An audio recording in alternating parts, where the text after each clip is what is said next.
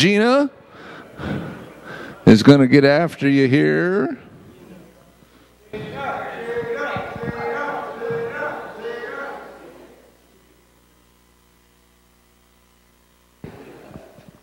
Okay, good evening, everyone.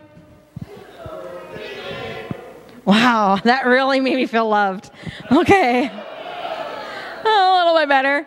Okay, so a lot of you, thank you very much, had taken, what were they, little Easter bunnies, anyway, some different tokens, and had committed to bringing bikes or gift cards or something of that sort. We need those by the 20th, right? I need them by the 20th. No, the week before that, so I don't know the date. The 14th. I need it by the 14th. Next Saturday. Okay, that's what I thought, but I'll tell you, my mind and dates. No. I'm moving, man. I'm like, holy buckets. Okay, sorry. Anyway, so next Saturday, we need to have all of the tokens that you have said that you were willing to purchase by next Saturday. So that's any gift cards, any bikes, any bags of toys, candy that was on them, anything. And there are all of these also left. And these are super easy, like 2 bags of small individually wrapped candy, $10 of toys from the Dollar Tree. So these are a few small things. So if you still want to get a few more, you can, and the girls will be in the back. But I need all of the other things that you have committed to getting by next Saturday. Please. Thank you. To give her a little bit of grace. She has just a couple things going on in her life right now. So we love you. We do love you. Look at here, they're stealing them already off you. All right. So just got the report today. We delivered 107,000 pounds of food January, February, March.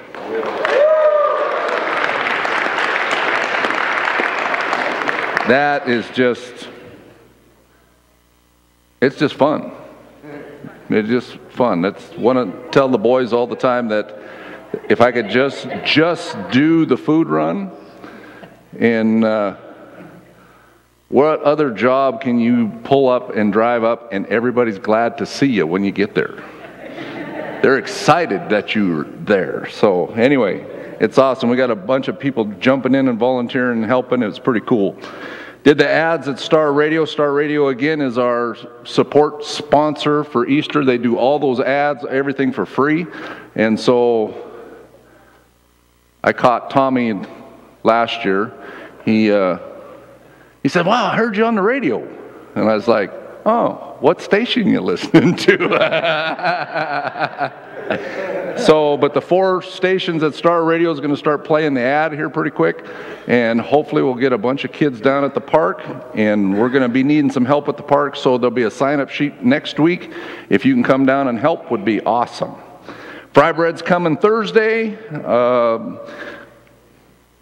Hopefully, I left a message for Pastor Bruce. Continue to pray for him, man. I'm telling you, he's just getting hammered all over the place with his daughter and the different things that are going on. So please pray for Pastor Bruce. And then the last thing I got again is my program boys. I say this a million times. I'm going to say it again. If you're going to do anything with these guys, you need to talk to me. Do not give them anything. Do not give them a phone. Just do not. And don't invite them anywhere.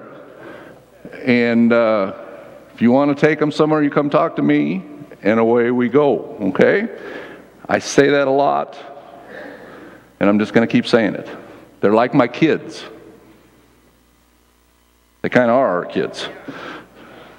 So I guard them very closely, okay? So away we go. Cowboy, you are on, sir. All right. Please join me in our set-free pledge.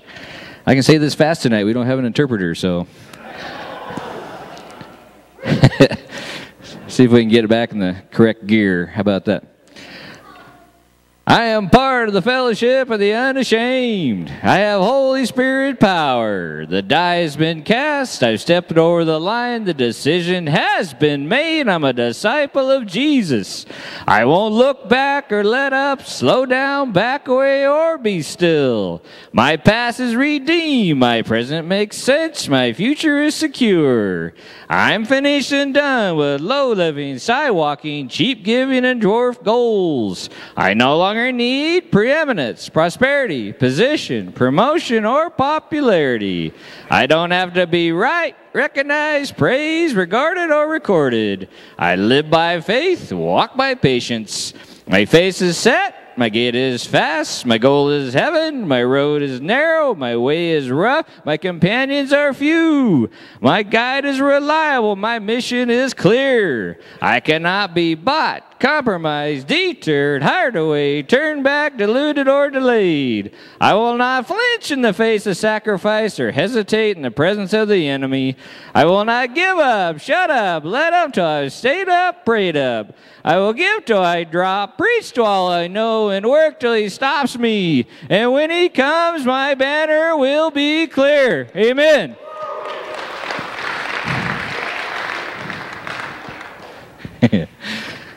If you bow your heads with me, we're going to bring in tonight's offering. What a groovy way to start worship. You can't beat that. So, Father God, Lord, we want to truly thank you. Thank you for all that you have done for us and are still doing. We miss that so much, Lord, and Father God, I just pray that we are on track, on fire, and looking towards you in all things. That includes our finances, serving, loving others, sharing the good news of Jesus Christ. So, Father God, and that's why we're here. We're here to worship you. We worship you in the love that you have poured out for us. That's what we love to share, and we're going to give back. And that's what we are doing right now as we give. In the name of Jesus we pray. Amen. Amen. All righty, get your hands together. Let's do some country music. No, just kidding. It's an old hymn. I heard an old story. I was saved again from glory. How he gave his life on Calvary to save a wretch like me. I heard about his glory, of his precious blood adore me. Then I repented of my sin and won the victory.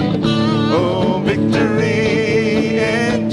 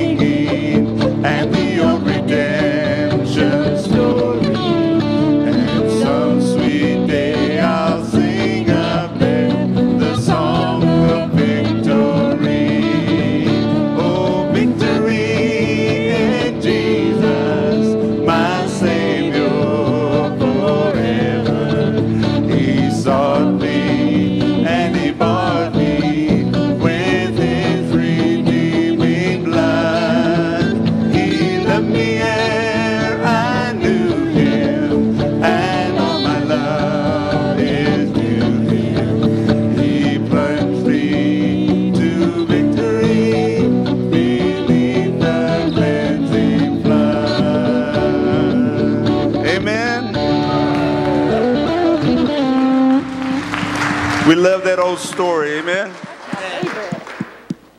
He sought me and he bought me with his redeeming blood. You know, we're getting ready to celebrate Easter, but this is every day. He sought us.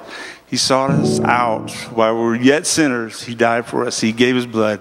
That's the redemption story we talk about. Amen? Here's an old song that we brought out of the archives. I said it's newer than the last one we just sang. Not by much, but we're starting old and coming to new. Amen? Because that's what he does. He makes us new. He takes old and makes us new. Amen.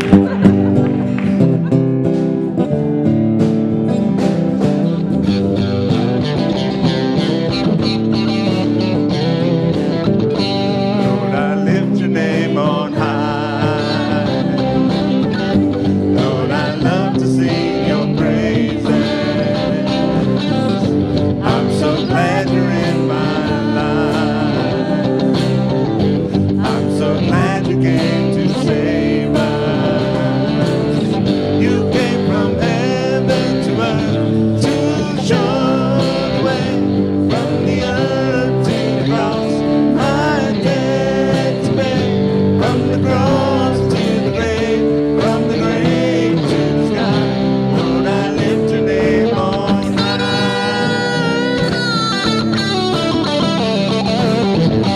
Lord, I lift your name on high. Lord, I love to sing your praises. I'm so glad you're in my life. I'm so glad you came to save us. You came from heaven to earth to show the way. From the cross to the grave, my debt to pay. From the cross to the grave, from the grave to the sky. Lord, I lift your name on high.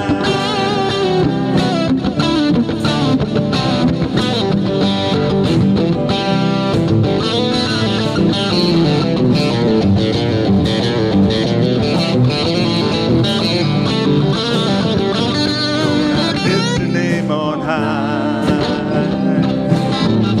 Lord, I love to sing your praises. I'm so glad you're in my life. I'm so glad you came to save us. You came from heaven to earth to show the way. From the earth to the cross, I dare to pay. From the cross to the grave, from the grave to the sky. Lord, I lift your name on high. Lord, I lift your name on high. Lord, I lift your name on high. Lord, I lift your name on high. Amen.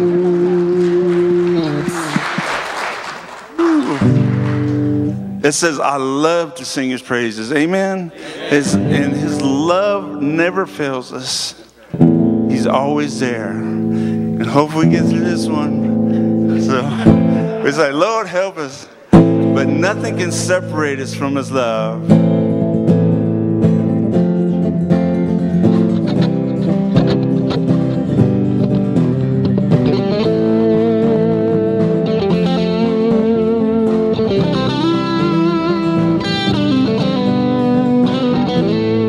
Nothing can separate, even if I run away. Your love never fails.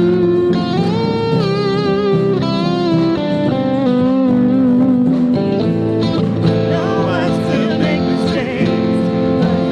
You and your mercies for me every day. Your love never fails.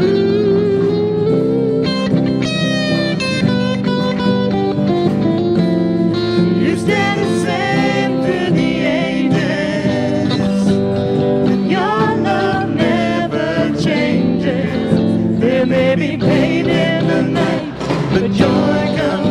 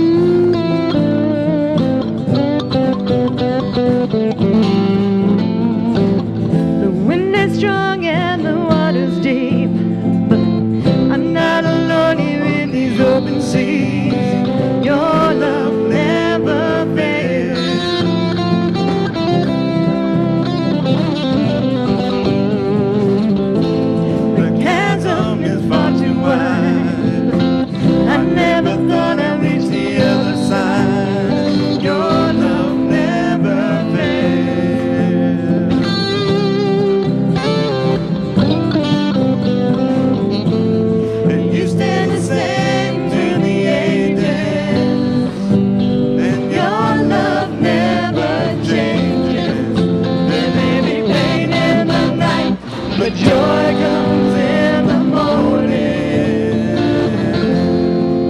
And when the oceans rage, I don't have to be afraid, because I know that you love me. Your love never fails.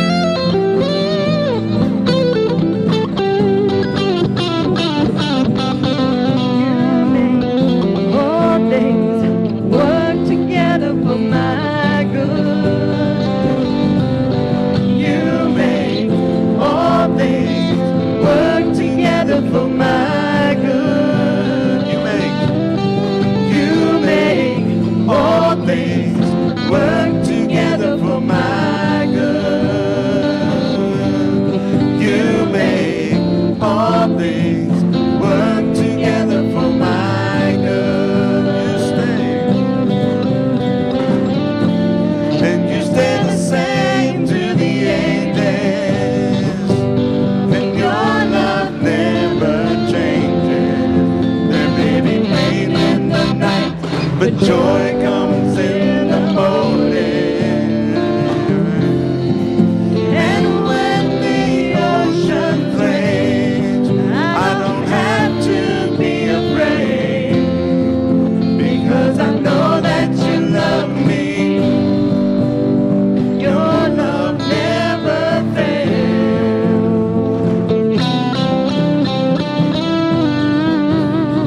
Your love never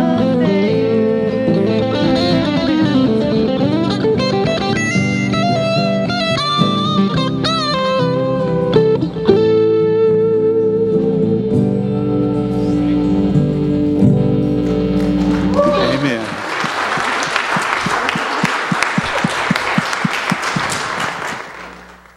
I hope you're really listening to the words that you're singing or thinking about what you're singing. We can sing songs all day long, but his love never fails. You know, there's nothing that can separate us from him. He's there all the time. Amen. Ooh. 'Cause he became sin who knew no sin, that we might become his righteousness.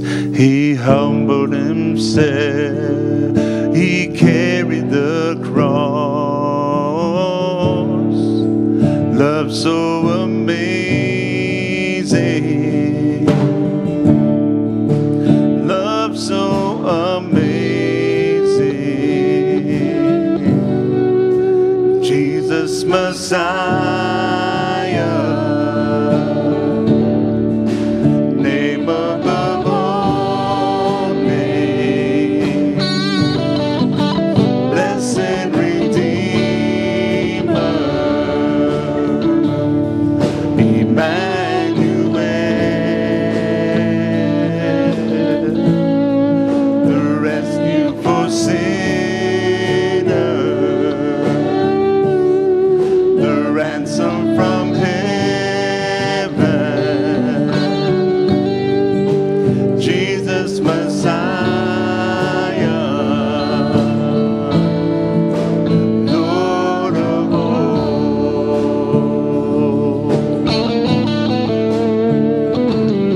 His body the bread, his blood the wine, broken and poured out over love. The whole earth trembled, the veil was torn. Love so amazing, love so amazing. Jesus Messiah,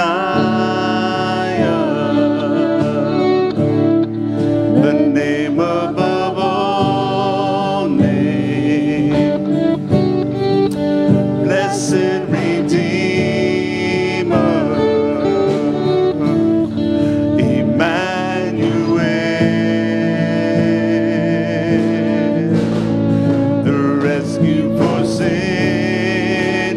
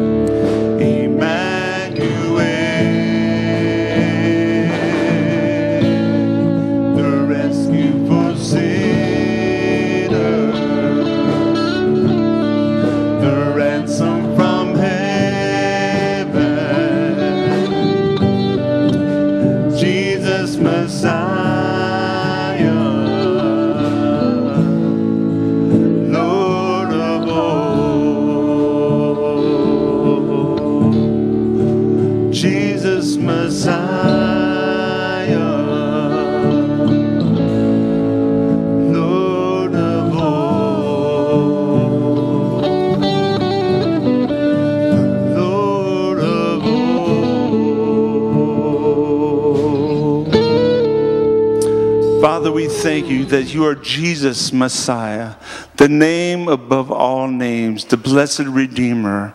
Lord, you are our strength, you are our shield, you are our high tower. You're the one who rescues us, Father God. You gave your life that we might have new life, Father God. You created in us clean hearts, Lord. You change us from the inside out, Father God. When others look on the outside, Father God, they see the flesh, Father God, our stumbling, Father. But Lord, you look on our hearts, Father God. You know us from the inside out. You created us while we're yet in our mother's womb, Father God, from the foundations of earth. You looked ahead in time and you called us by name and appointed us the road that we would travel, Father God. And that you use the choices that we make, Father God, and you direct our step and order our steps to bring us to where you want us to be. Father, we thank you for that. Have your way in this service tonight. Lord, as Pastor brings the word, Father God, let it penetrate our hearts that we not leave the same. But Lord, that you would be glorified and lifted in this place. In Jesus' mighty name, amen. Amen. Amen. So that last song we just sang, what did it say? Britt, can you leave it up there for 1 second, kiddo, please?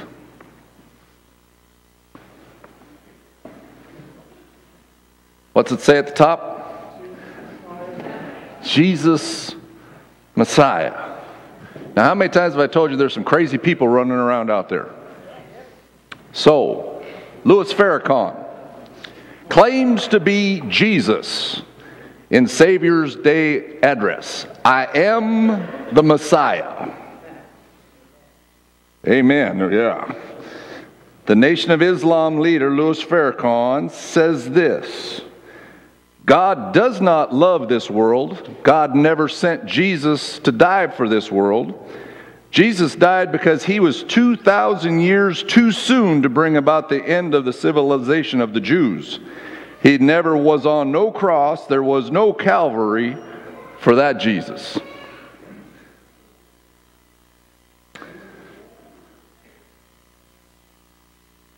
The real story is what I tried, and this is still him talking. The real story is what I tried to tell you from the beginning. It didn't happen back there. It's happening right while you're alive and looking at it. Farrakhan told the audience, I represent the Messiah. I represent the Jesus, and I am that Jesus. If I am not, take my life. He better look out, because he just prophesied his death sentence. You got to be careful what you're listening to, what you're reading, who you're paying attention to, because it says in the last time there's going to be a whole bunch of false things running around. There's going to be false teachers, there's going to be false messiahs and prophets. It's funny, in one of the comments down below, because I got mad first, then I thought, how stupid can somebody be to claim to be the Messiah? So in one of the comments down below it said, well, I'm not going to quote it exactly right, but I'm going to get close.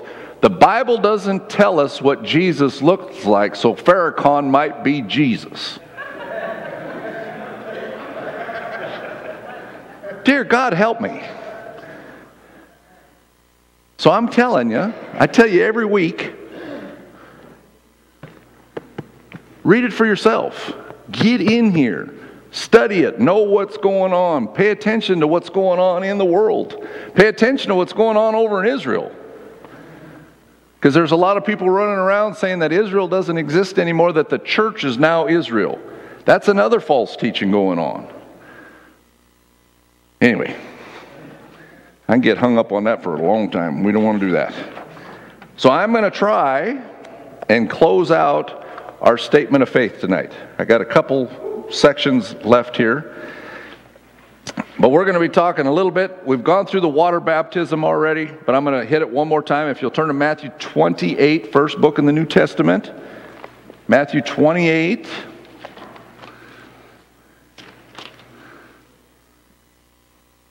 You've all heard this, I don't know how many times, but we're going to do it one more time. Matthew 28:19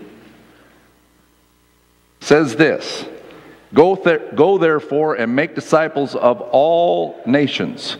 Help the people to learn of me, this is Jesus, believe in me, and obey my words, baptizing them in the name of the Father, and of the Son, and of the Holy Spirit. Okay? Turn to Acts chapter 2.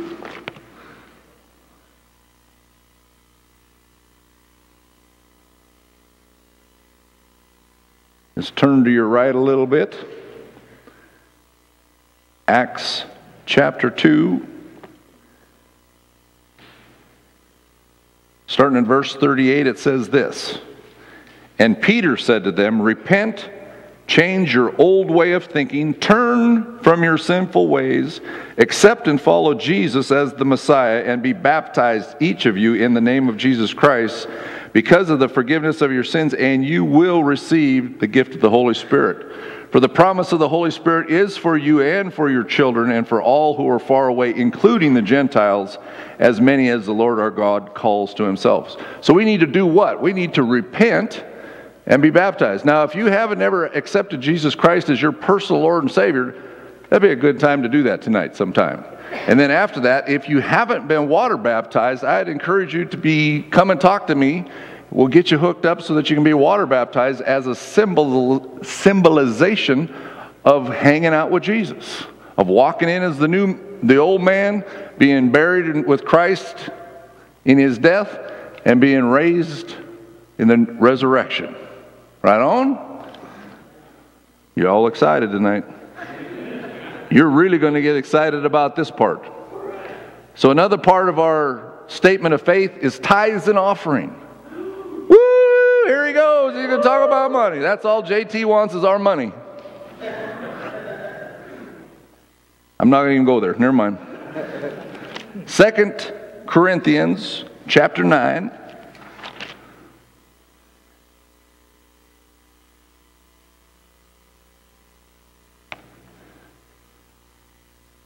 Starting in verse 6 says this.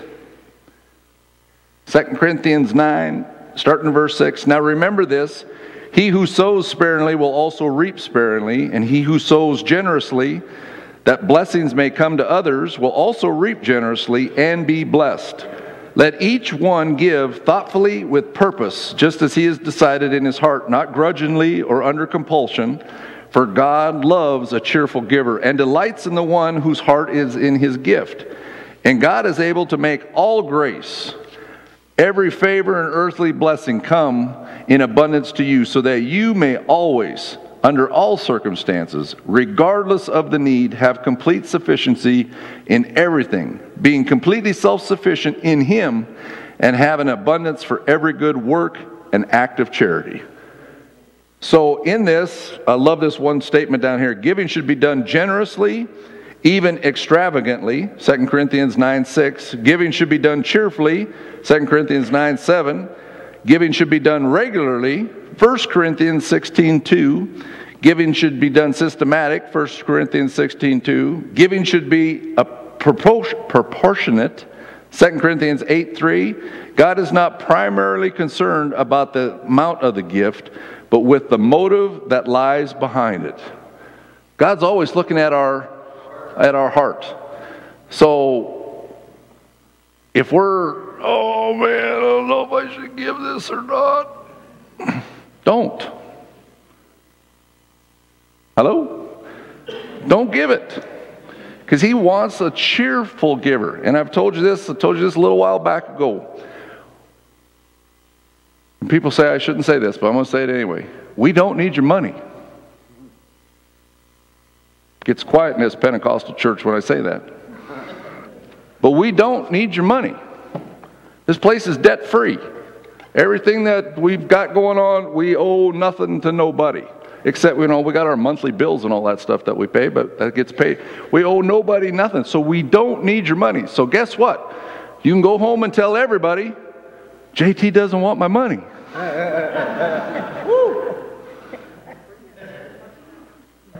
You should give with a cheerful, grateful, loving heart that you're giving into the ministry, that we can in turn, how many pounds of food did I tell you we just delivered? 107,000 pounds of food. We can't do that without, takes fuel, takes maintenance, all that stuff, and that's just for the truck. So there's all, again, never mind, I get off this money thing. Because everybody gets mad at me all the time every time I talk about money. But you guys need to read all of chapter 9. Chapter 9 will hook you up. And then the verse that makes everybody mad, back up to Malachi. It's the last book of the Old Testament. And I'm trying to read through these fast because I got a lot of scriptures tonight. Malachi chapter 3.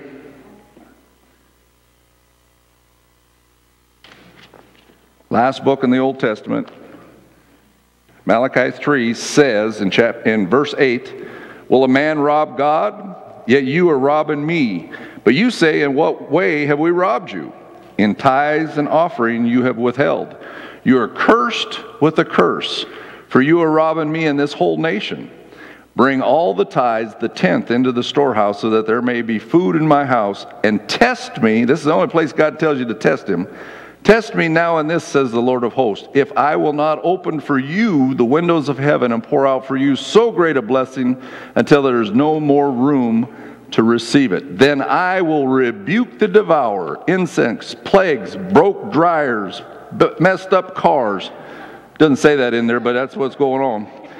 For your sake, and he will not destroy the fruits of the ground, nor will your vine in the field drop its grapes before harvest, says the Lord of hosts. Have you ever not had the money and something breaks?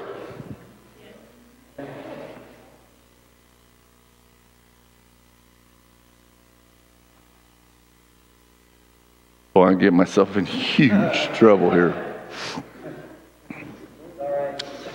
If you test God in this,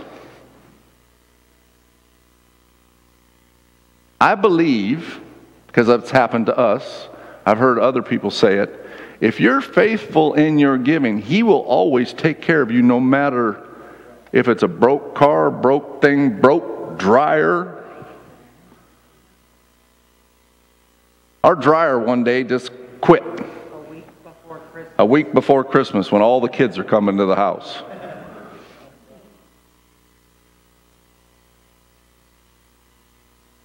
So I just prayed, Father God, help us. Played with it. Didn't work. Called Eklund's, I think. Eklund said, do this, do that. Did that, do this, didn't work. And we called somebody else too. Called a repairman, do this, do that. Okay, didn't work. Didn't work for 2 days. We just kept praying. And then all of a sudden, one morning, afternoon, evening, I don't know, all I hear is, yes! The dryer came on. We didn't do nothing else. Just prayed. And all of a sudden, and yes, that's been 5 months now. Hadn't quit since. Still running. I don't know how God does that. But I know he does do things like that. He'll show you what's going to happen too. All right, I got to get off that, or we're never going to make it through it. So, we also believe in divine healing through the redemptive work of Jesus Christ on the cross. So Matthew chapter 8, just turn to your right just a little bit.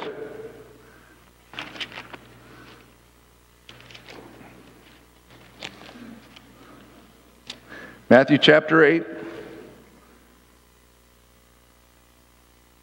Starting in verse 16, you need to read all of this where Peter's mother-in-law and many others are healed, but I'm just going to read a couple verses here. It says, when evening came, they brought to him, to Jesus, many who were under the power of demons, and he cast out the evil spirits with a word,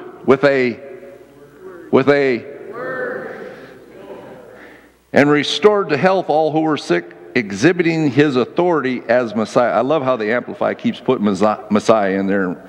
Poor Mr. Farrakhan, he's just going to have troubles there, but... So that he fulfilled what was spoken by the prophet Isaiah out of Isaiah 53:4. He himself took our infirmities upon himself and carried away our diseases. We're also going to talk about that when we come to communion tonight, before we get with communion. Look at James chapter 5. Turn to your right. Right after Hebrews.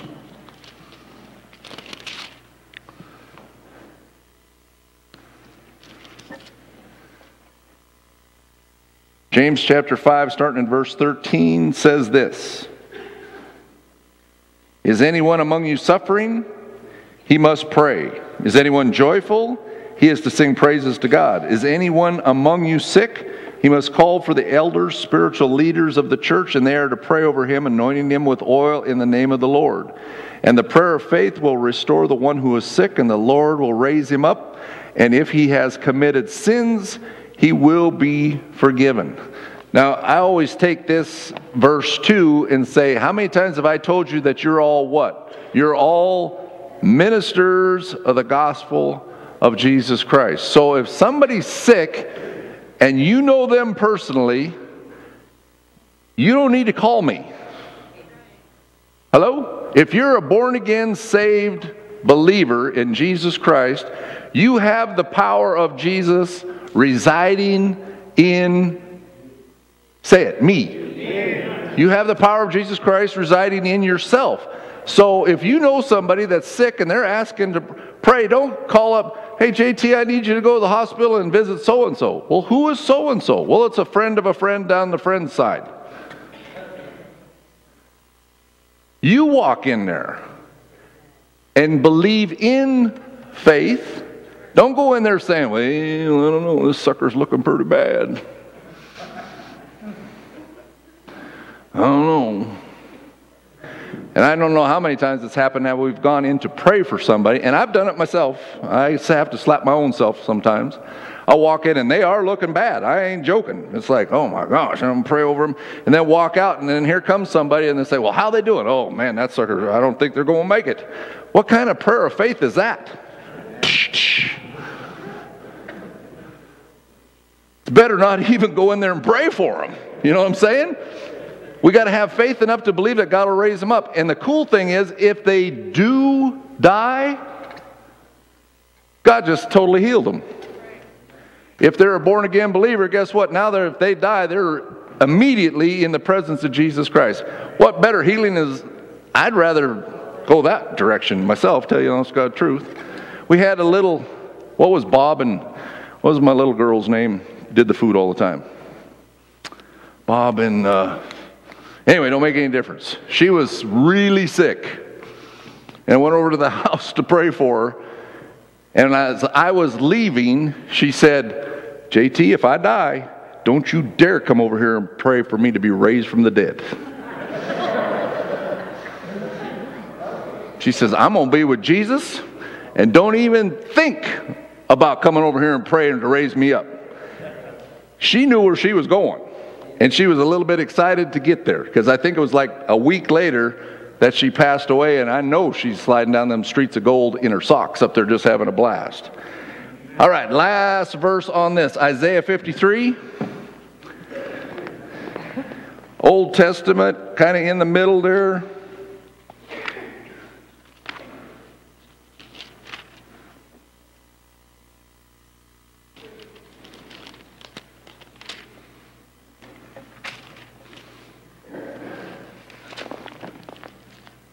Isaiah 53,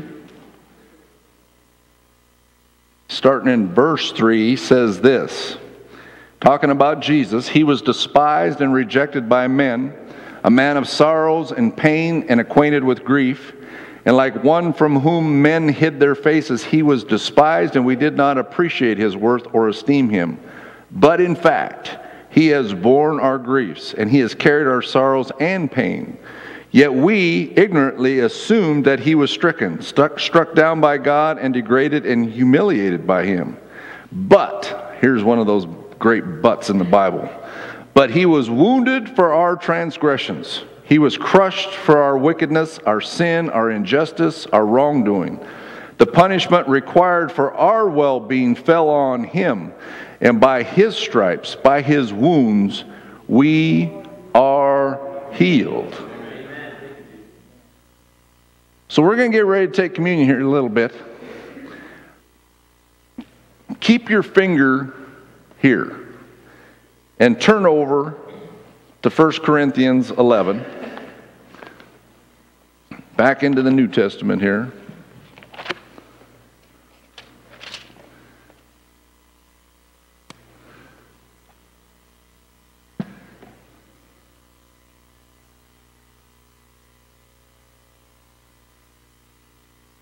First Corinthians 11, starting in verse 23, and I'm going to read a good chunk right here, so just hang on with me. It says, "For I received from the Lord himself that instruction which I passed on to you, that the Lord Jesus, on the night in which he was betrayed, took bread.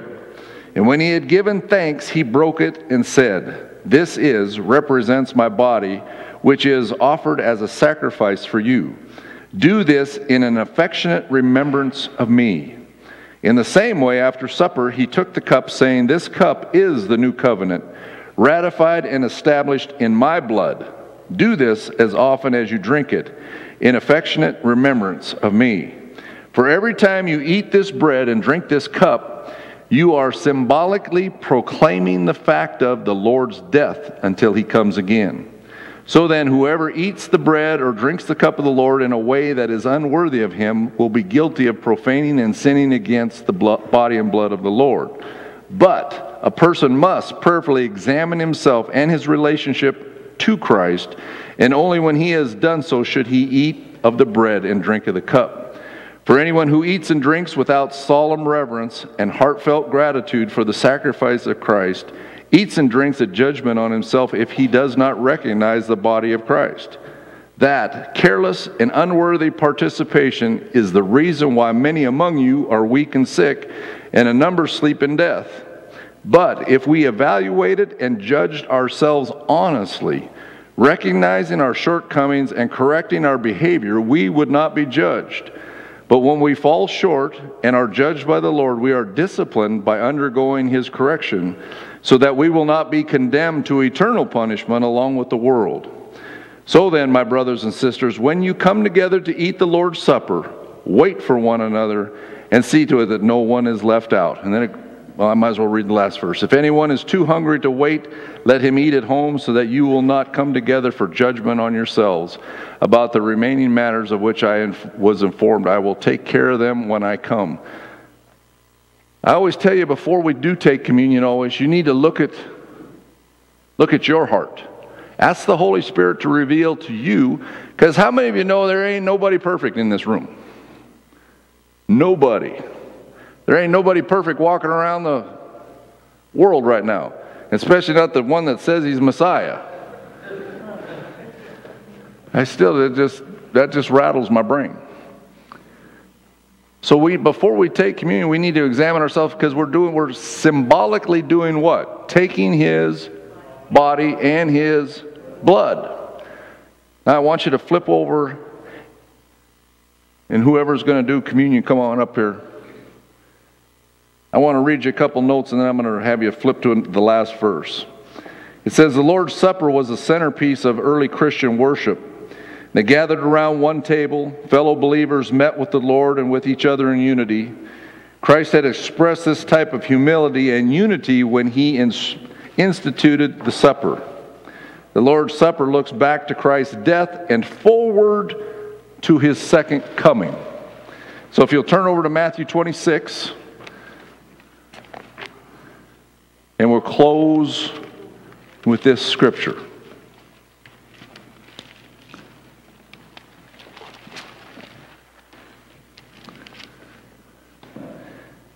Matthew 26, starting in verse 26.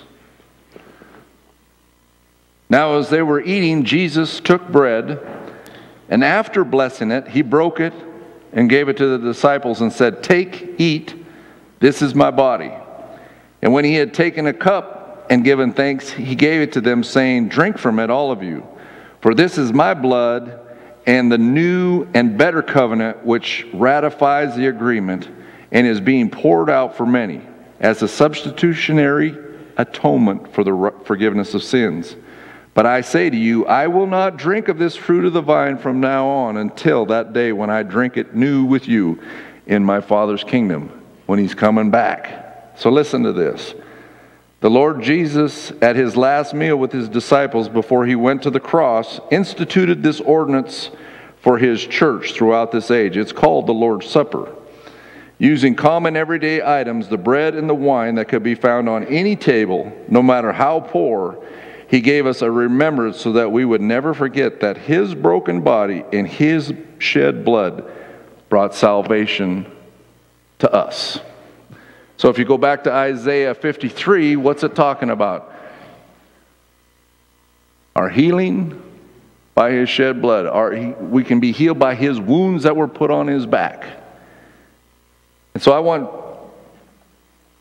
for just a few seconds here, I want you just to bow your heads.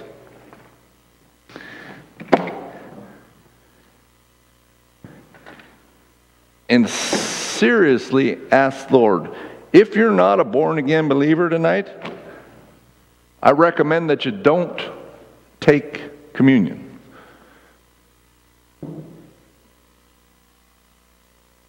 And if that's you tonight and you say, but man, God's tugging on, something's going on in my life right now, my belly's flipping and flopping, well, I can tell you that's the Holy Spirit trying to draw you, woo you to Jesus Christ.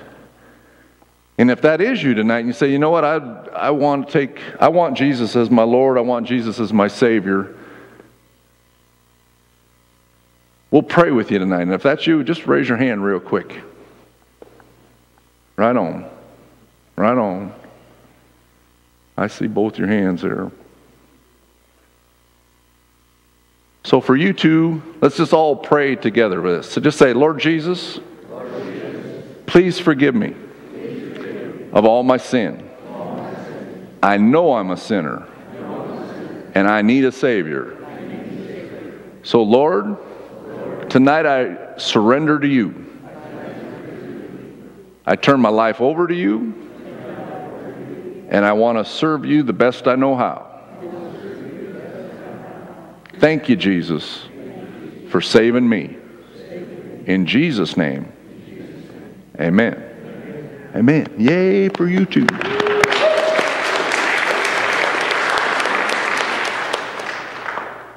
Now again, just bow your heads. Let's take a minute just to think. Go ahead, Norm.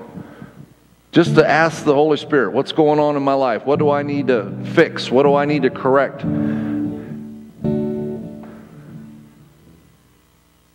We all have something that we need to fix.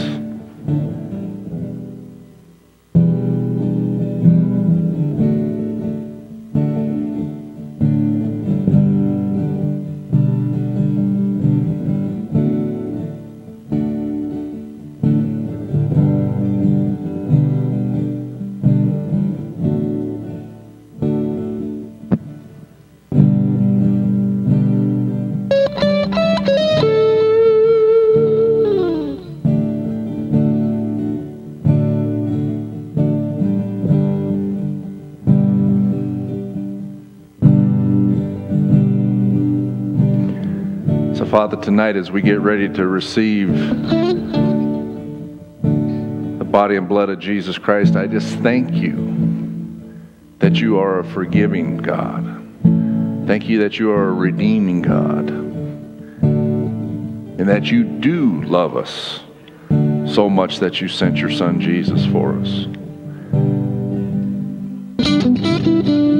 Father, help us to better understand what Jesus went through for each and every one of us. And as we come and take communion tonight, never to forget what he did for us, and never forget that he is alive today and working in amongst each and every one of us.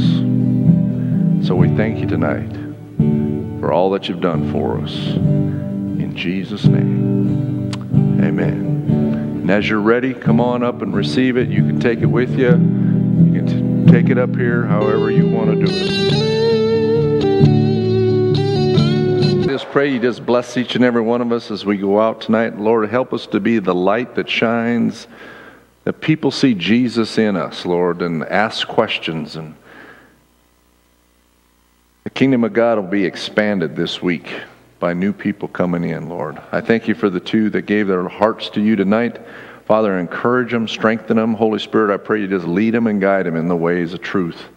And we just thank you for all that you're doing for us. In Jesus' name, amen. God bless you. Love you.